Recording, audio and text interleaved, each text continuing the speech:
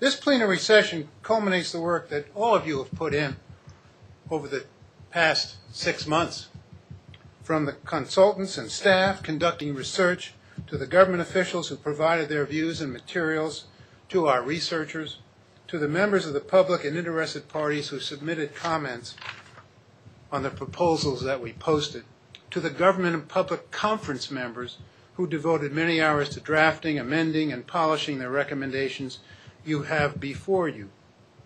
So this plenary session is, of course, the capstone event, the moment of truth. But it is also just the tip of the proverbial iceberg. To show you what happened before these recommendations are presented, I present this clever chart behind me. So you recall how much we have done and how much we hope to do today. And this is where we are going. Now this session, I want to also say, is unusual in another respect, that 3 of the 4 researcher consultants are in-house attorneys. Usually, as you know, we hire consultants who come into work from outside. And this is the reason of 2 factors, frankly. One is our tight budget as a result of the continuing resolution we were under for most of the year, and we couldn't let contracts. And secondly, I think equally important, the talented attorneys we have at ACUS are eager to do research, and so it's nice to be able to provide that opportunity.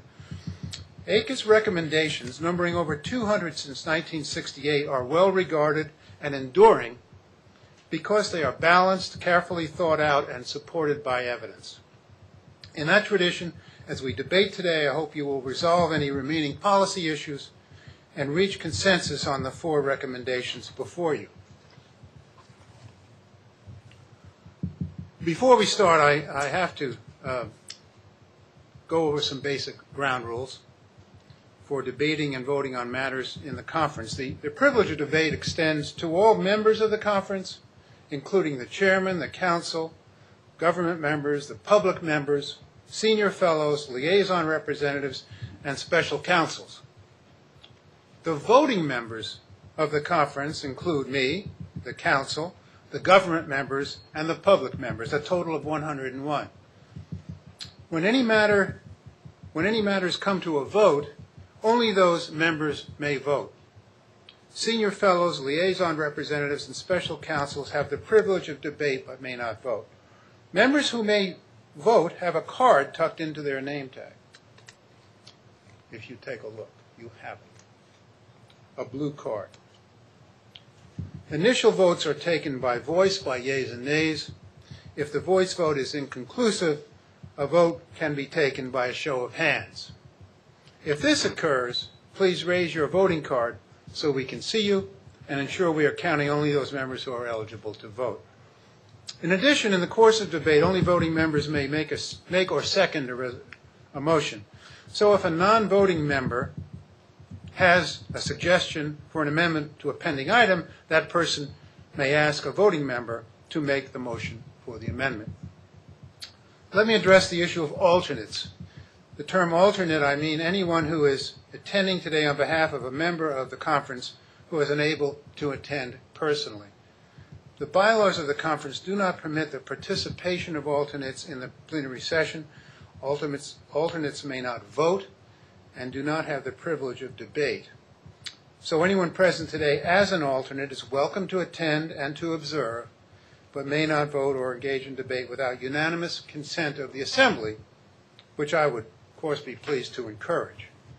Finally, members of the general public are welcome to attend and to observe the proceedings, but may not vote or engage in debate without unanimous consent if there is time after others have spoken. With that understanding, there is some initial procedural business to vote on before we begin consideration of the recommendations. The first item of business is approval of the minutes of the last plenary session. These are included in your packets and have been available on our website. So is there a motion to approve the minutes of the 54th plenary session? Moved and seconded. Any debate? All in favor say aye.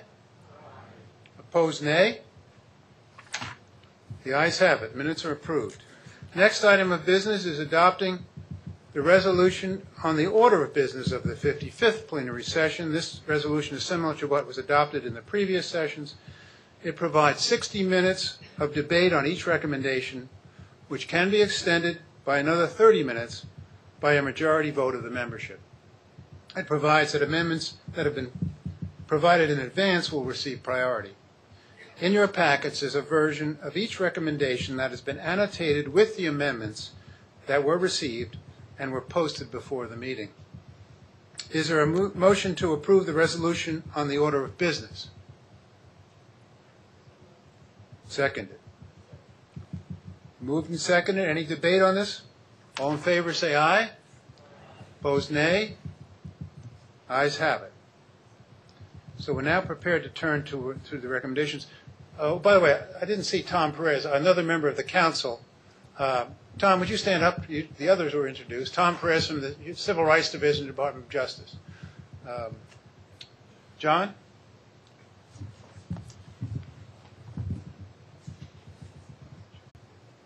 Thank you, Paul.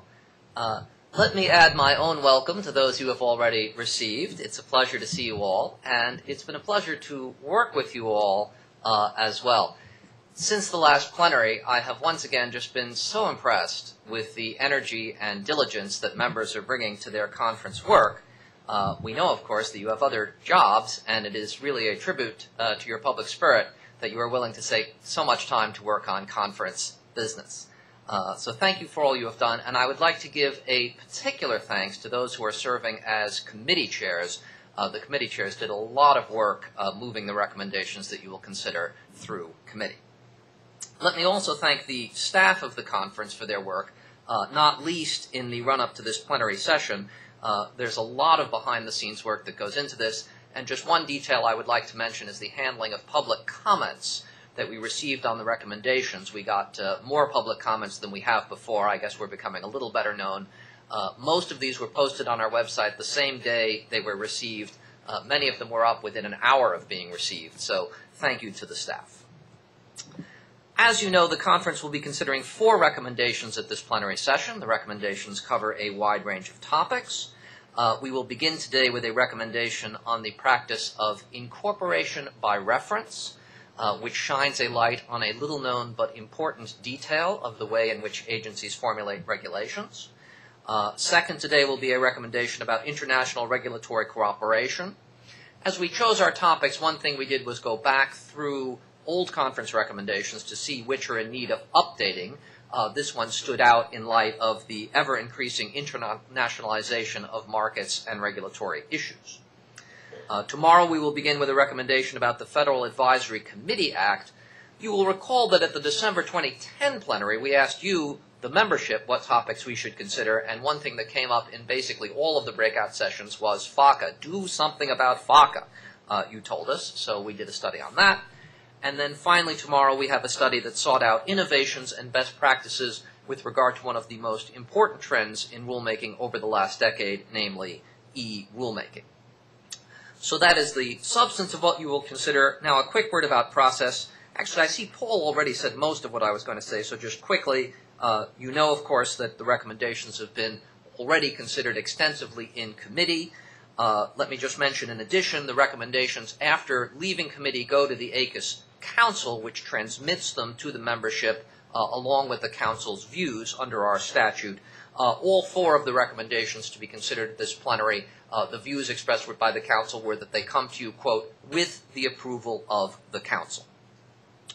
The final step is for the recommendations to be debated and voted on in plenary session. A couple of small changes from last time. In an effort to get to the debate more quickly, we are going to shorten the initial presentations. I will not speak in the initial presentation for each recommendation as I did last time. You will just hear from the committee chair and from the researcher, and we've asked them each to limit their remarks to about 5 minutes so as to preserve time for debate. As each recommendation is open for discussion, it will be open to amendment. We circulated the recommendations to you about 3 weeks ago and asked for amendments to come in advance in writing. Earlier this week, we circulated all the amendments that were received. We posted them on our website. You also have copies of them in your packets. As was true last time, we designated some of the proposed amendments as manager's amendments. These are stylistic or other minor details that we expect would be uncontroversially approved. As we begin the discussion on each recommendation, Paul will ask whether there is any objection to the manager's amendments. If not, they will be approved by unanimous consent. After that, other amendments will be considered. As Paul mentioned, amendments received in advance will have priority, so Paul will call those up first. If there is time left after those amendments, the floor will be open for other amendments that members might have or for further discussion. And finally, we hope, at the conclusion of each discussion, there will be a vote to adopt the proposed recommendation. As Paul mentioned, the other change is the voting cards. We had a little trouble counting the votes on things that were by show of hands last time. So if you are a voting member, you will find this voting card in your badge. And if things come to a show of hands, please hold up your voting card. And here's an important detail. Remember to bring it tomorrow. If at the moment of a vote you find that you have mislaid your voting cards, we have some extras that the staff can give you, so call them over if you're a voting member and you can't find your voting card. But we don't have 101 extras, so remember to bring it tomorrow. Okay, so with that, I think we are ready to turn to the first recommendation, which is the incorporation by reference recommendation. So if the committee chair, John Cooney, could come forward, and the researcher, Emily.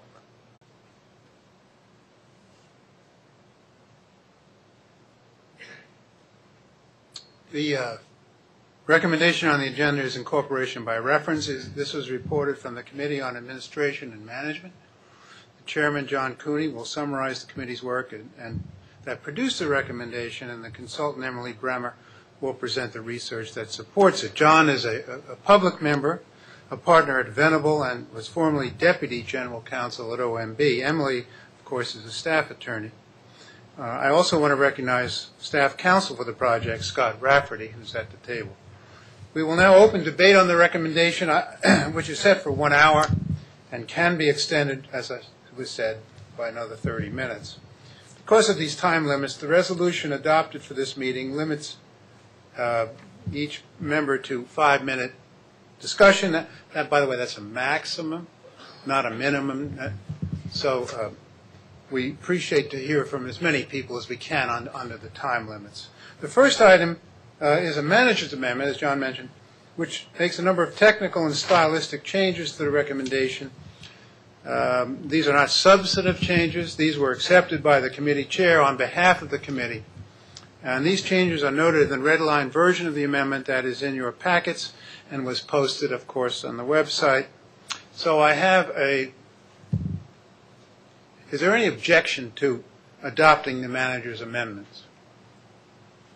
If I don't hear an objection, I'm going to say the manager's amendments are adopted. Hearing no objection, we will have adopted the manager's amendments. Thank you. The next proposed amendment is submitted by Senior Fellow Peter Strauss. Right. Good idea. Sorry. Peter, I'm sorry. Time is fleeting, but not that much. John, I'm sorry. John, go.